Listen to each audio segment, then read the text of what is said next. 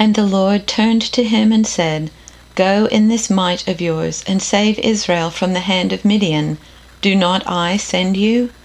What then shall we say to these things?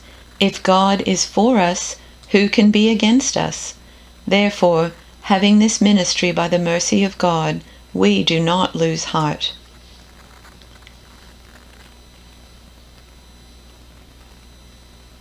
Then the Lord turned to him and said, Go in this might of yours, and deliver Israel from the hand of Midian. I hereby commission you. What then are we to say about these things?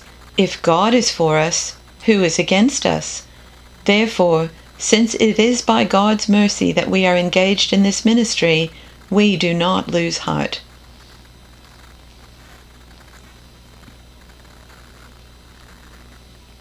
The Lord turned to him and said, Go in the strength you have, and save Israel out of Midian's hand.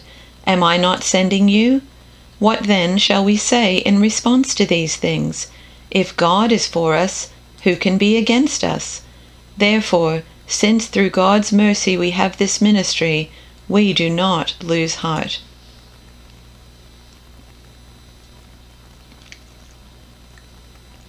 Then the Lord turned to him and said, Go with the strength you have, and rescue Israel from the Midianites.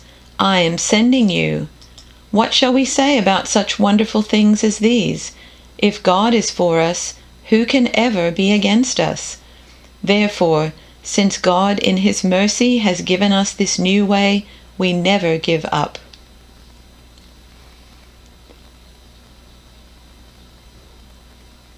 But God faced him directly. Go in this strength that is yours. Save Israel from Midian. Haven't I just sent you? So, what do you think? With God on our side like this, how can we lose?